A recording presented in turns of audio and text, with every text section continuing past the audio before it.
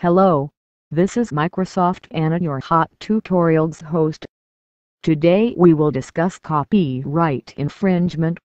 We will use the example of Jon Leung's website VGMaps.com because it is the best example of copyright infringement.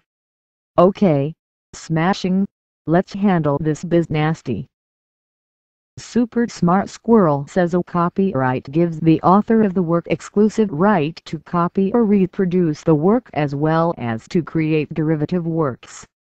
A copyright is created under United States and Canadian law when an idea is put to form. For example, video game graphics are the copyrighted property of game publishers. Jon Leung, the owner of the site VGMaps.com, commits both indirect and direct copyright infringement every day. Jon Leung has committed direct copyright infringement by making a small number of illegal game screen copies himself.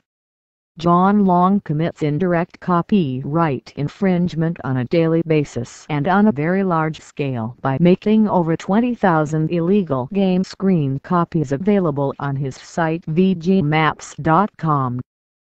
Copyright infringement is considered a crime and has punishments. Jon Leung and everybody uploading illegal screenshot maps can be punished. Copyright infringement can either be a civil or even criminal crime and can be punished by fines or takedown notices. In instances of major infringement, you can go to jail or be fined up to $1 million. Okay, great. Thanks for watching. Bye bye.